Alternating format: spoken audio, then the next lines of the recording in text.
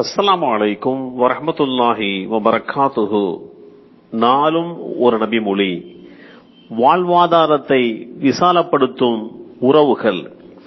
நபிகள் நாயகம் ஸல்லல்லாஹு அலைஹி வஸல்லம் அவர்கள் கூறினார்கள், தம் வாழ்வாதாரம் விசாலமாக்கப்படுவதையும் வாழ்நாள் நீட்டிக்கப்படுவதையும் விரும்புகிறவர் தம் உறவுகளை பேணி வாழட்டும்.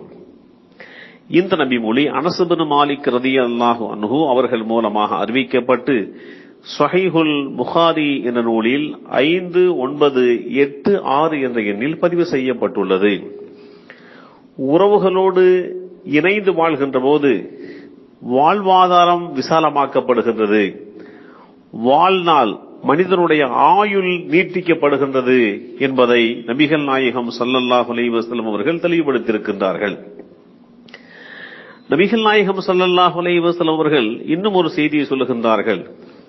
உறவு என்பது அளவிலா அருளாளன் அல்லாஹ்விடமிருந்து வந்த அருட்கொடை கிளையாகும். எனவே அல்லாஹ் உறவை நோக்கி, உன்னோடு ஒட்டி வாழ்பவனுடன் நானும் உறவு பாராட்டுவேன், உன்னை முறித்துக் கொள்பவனை நானும் முறித்துக் கொள்வேன் என்று கூறினான். இந்த செய்தி அபூ ஹுரைரா ரலியல்லாஹு அன்ஹு அவர்கள் மூலமாக அறிவிக்கப்பட்டு ஸஹீஹுல் புகாரி என்ற நூலில் 5988 என்ற எண்ணில் பதிவு செய்யப்பட்டுள்ளது.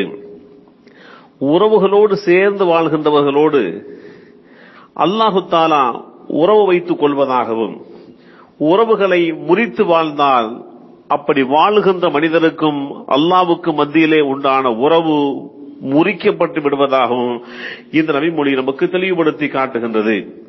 நபிகள் நாயகம் ரசூலுல்லாஹி ஸல்லல்லாஹு அலைஹி வஸல்லம் அவர்கள் உறவுகளிடையே நல்லுறவை ஏற்படுத்துவதற்கு எண்ணற்ற வழிமுறைகளை கையாண்டிருக்கின்றார்கள்.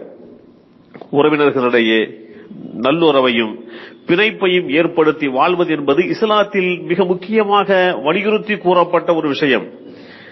அல்லாஹ் தன்னுடைய அடியார்களான விசுவாசிகள் மீது இதை கடமையாக ஆக்கியிருக்கின்றான். எந்த அளவுக்கு என்றால், ஒருவர் தன் உறவினர்களோடு உள்ள உறவை துண்டித்தால் அல்லாஹ் அந்த நபருடன் உள்ள இரக்கம் காட்டுதல், கருணை என்னும் உறவை துண்டித்து விடுகின்றான். அந்த மனிதருக்கு அல்லாஹ்வின் மூலமாக கிடைக்கக்கூடிய இரக்கமும் கருணையும் கிடைக்காமல் போய்விடுகின்றது என்பதை இஸ்லாம் வலியுறுத்தி காட்டுகின்றது. நபிகள் நாயகம் ஸல்லல்லாஹு அலைஹி வஸல்லம் அவர்கள் கூறினார்கள், ஒருவருக்கொருவர் கோபம் கொள்ளாதீர்கள், பொறாமை கொள்ளாதீர்கள், பிணங்கி கொள்ளாதீர்கள். அல்லாஹ்வின் அடியார்களே, அன்பு காட்டுவதில் சகோதரர்களாக இருங்கள். ஒரு முஸ்லிம் தன்னுடைய சகோதரருடன் மனஸ்தாபம் கொண்டு 3 நாட்களுக்கு மேல் பேசாமல் இருப்பது அனுமதிக்கப்பட்ட ஒன்றல்ல என்று நபிகள் நாயகம் ஸல்லல்லாஹு அலைஹி வஸல்லம் கூறிய அந்த செய்தியை அனஸ் இப்னு மாலிக் ரலியல்லாஹு அன்ஹு அவர்கள் மூலமாக அறிவிக்கப்பட்டு ஸஹீஹுல் புகாரி என்ற நூலில் 6076 என்ற எண்ணில் பதிவு செய்யப்பட்டுள்ளது. ஒரு மனிதர் நபிகள் நாயகம் ஸல்லல்லாஹு அலைஹி வஸல்லமுடைய சமூகத்திற்கு வந்து, அல்லாஹ்வுடைய தூதரே, எனக்கு சில உறவினர்கள் இருக்கிறார்கள், அவர்களை நான் சேர்த்துக் கொள்கிறேன், ஆனால் அவர்கள் என்னை துண்டித்துக் கொள்கிறார்கள். அவர்களுக்கு நான் நன்மை செய்கிறேன், ஆனால் அவர்கள் எனக்கு தீங்கு செய்கிறார்கள். அவர்களை நான் பொறுத்துக் கொள்கிறேன், ஆனால் அவர்கள் என்னை கண்டுகொள்வதே இல்லை என்று முறையிட்டார்.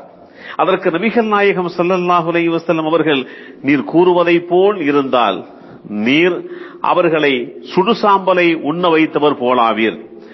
இந்த பண்புடன் நீர் இருக்கக்கூடிய காலமெல்லாம் உமக்கு உதவக்கூடிய அல்லாஹ்வுடைய புறத்திலே இருந்து வானவர்கள் இருந்து கொண்டே இருப்பார்கள் என்று நபிகள் நாயகம் ஸல்லல்லாஹு அலைஹி வஸல்லம் அவர்கள் அந்த தோழருக்கு அளித்த ஆறுதல் செய்தியை நபிமொழி தொகுப்புகள் தெளிவுபடுத்தி காட்டுகின்றது. ஆக இந்த உலகத்திலே உறவுகளோடு இணைந்து வாழ வேண்டும், உறவு முறைகளை பேணி வாழ வேண்டும்.